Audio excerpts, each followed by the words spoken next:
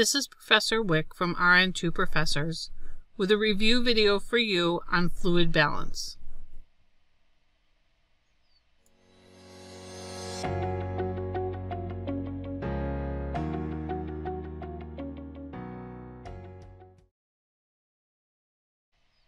In this video, I will review questions on fluid balance, which is the input and output of fluids in the body that allow metabolic processes to function correctly. I will show you how to determine what the question is asking you and the rationale for the correct and incorrect answers. This is a part of our Fluids, Electrolytes, and ABGs series. You can get these videos by clicking the link that shows up on the right top hand corner. Let's review.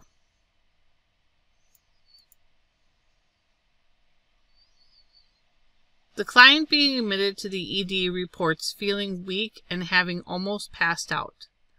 The client was gardening in an outside temperature of 100 degrees Fahrenheit. Assessment findings reveal poor skin turgor, dry and dull mucous membranes, heart rate of 120 beats a minute, and blood pressure of 92/54. Which problem is the nurse's priority? Number 1. Impaired mucous membranes. Number 2. High risk for falls. Number 3. Decreased cardiac output. Or number 4. Fluid volume deficit. This is an analysis question in the diagnosis phase of the nursing process. This is also a priority question. To answer this question, you will have to give the correct priority diagnosis. You know this because the question states that the nurse already did the assessment and has the data needed to make the nursing diagnosis, which is the next step in the nursing process. Interpret the data given to determine the priority problem as we read through the answers again. Number 1. Impaired mucous membranes. Number 2. High risk for falls. Number 3. Decreased cardiac output. Number 4. Fluid volume deficit. The correct answer is number 4, fluid volume deficit. The client is showing evident signs of dehydration and hypovolemia, such as weakness, syncope, poor skin turgor, dry and dull mucous membranes, and hypotension. The other answers are incorrect for the following reasons. Number 1, the nurse should care for the client's mucous membranes, but it's not a priority. Number 2, falling is a concern, but the client is now talking. Number 3, there are no symptoms of decreased cardiac output. The client's MAP is 67, suggesting adequate cardiac output for tissue perfusion. Most clients need a MAP of at least 60 millimeters of mercury. Normal range is considered 70 to 100.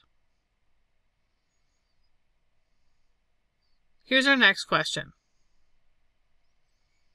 The nurse is caring for a client admitted with dehydration. Which factors should the nurse explore as contributing to the client's dehydration? Select all that apply. Number 1, diarrhea. Number 2, hemorrhage. Number 3, diabetic ketoacidosis. Number 4, hypoventilation. Number 5, decreased urination. This is an application question in the assessment phase of the nursing process. It is also a select all that applies question. This question is asking you to give conditions causing dehydration. You'll have to apply your knowledge of each of these conditions to choose which answers are correct. As you read through the answers, look at each one individually and decide if it fits the question. Number 1, diarrhea. Number 2, hemorrhage. Number 3, diabetic ketoacidosis. Number 4, hypoventilation. Number 5, decreased urination. The correct answers are 1, 2, and 3. All three of these conditions cause fluid volume deficit. Number 4 and 5 are incorrect because hyperventilation is a risk for dehydration, not hypoventilation, and decreased urine output is a symptom of dehydration, not a cause. Next question. The nurse is caring for a comatose client receiving IV fluids at the amount that equals the urine output. The client is losing weight. Which should be the nurse's reasoning for the client's weight loss? Number 1. About 500 milliliters a day of fluid is lost through the GI tract. Number 2. Insensible fluid loss accounts for about 400 milliliters a day. Number 3. 200 milliliters a day of fluid is lost through perspiration. Number 4, total fluid loss other than urine can equal 1,000 milliliters a day. This is an application question in the assessment phase of the nursing process. The question is asking you to assess the fluid loss and why the patient is losing weight. To answer this, you need to recall how the body loses fluid through sensible and insensible fluid loss, and use that knowledge to determine what is causing the weight loss. Let's read through the answers again using that information. Number 1. About 500 milliliters a day of fluid is lost through the GI tract. Number 2.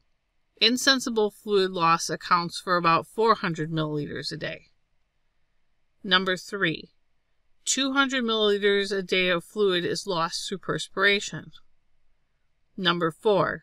Total fluid loss other than urine can equal 1,000 milliliters a day. Number 4 is the correct answer.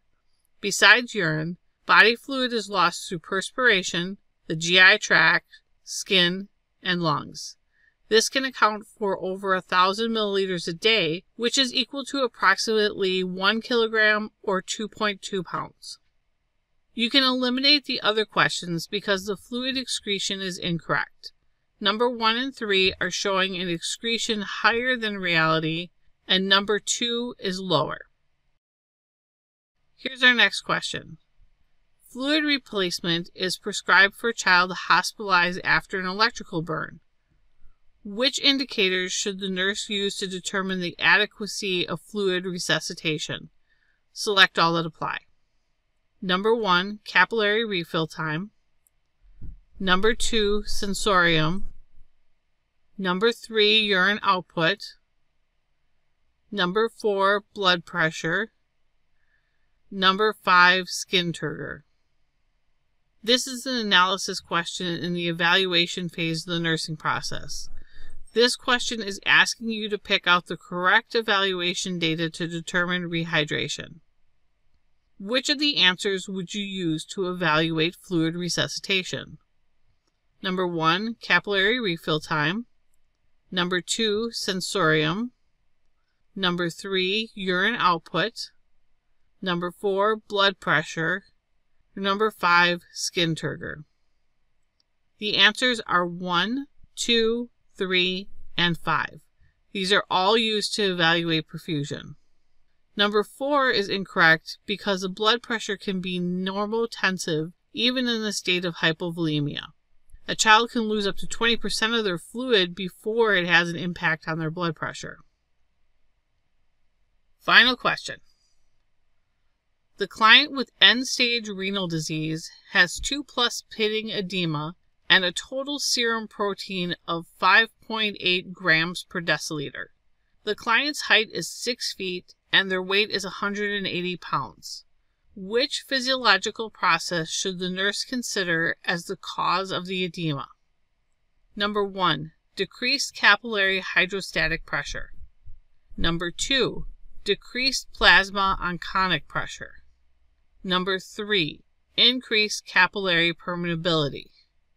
Number 4, decreased serum electrolytes.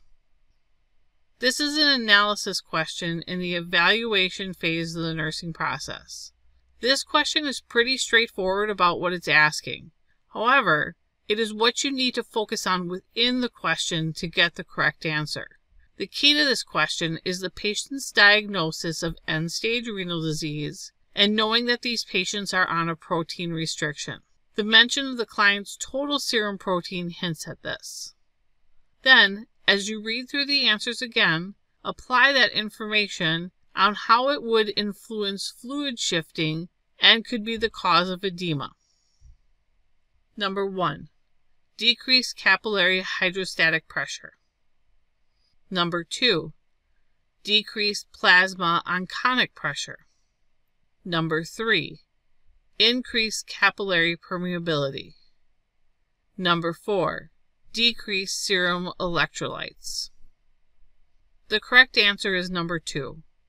The total serum protein is 5.8, which is low. Normal serum protein is usually about 6 to 8. End-stage renal disease clients often have low plasma protein from malnutrition and protein restrictions. These reduce plasma onconic pressure and result in fluid remaining in the interstitial space because the pressure is not great enough to pull the fluid into the capillaries.